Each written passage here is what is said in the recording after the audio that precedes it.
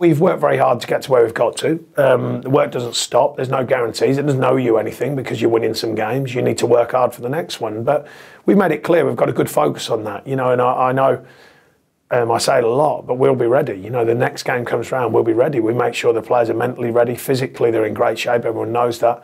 The framework of the team is good, and of course the quality and the technical quality that comes to the fore whenever it's needed. And even in a game when we were quieter than we'd like to be, Scotty Arfield found that technical quality to win us a game last week. And different ways of winning, we've made a good show of that over my time here, and we need it every week because every week's different and every week's a big challenge in the Championship.